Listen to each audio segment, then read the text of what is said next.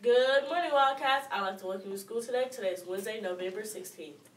At this time, please pause for a moment of silence.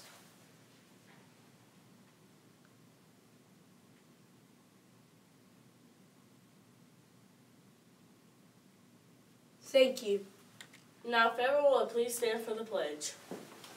Attention, salute, pledge. I pledge allegiance to the flag of the United States of America and to the republic for which it stands, one nation, under God, indivisible, with liberty and justice for all. Thank you. You may be seated. For our announcements today, round 1 of the LMS Spelling Bee will be this morning after the news. Teachers, you have an email from Ms. Baxter with instructions for the spelling bee. Good luck to everyone. For other announcements, remember, if you received a PBIS Wildcats card, you may cash in all your rewards on the back. You can use all of them anytime before January 17th. Each reward can only be used once, except the Game Pass on the Go card. This can be used multiple times. If you have any question on how to use any of the rewards, ask your teacher. Currently, we have 780 cans collected for the Christian Ministries.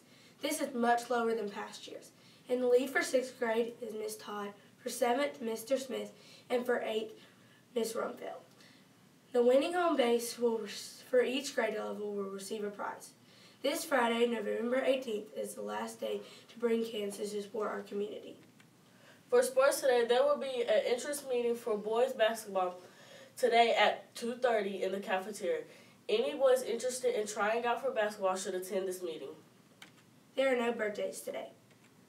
For lunch today, we'll have chicken sliders with mac and cheese, meat eaters pizza, carrot sticks with ranch, green peas, pear slices.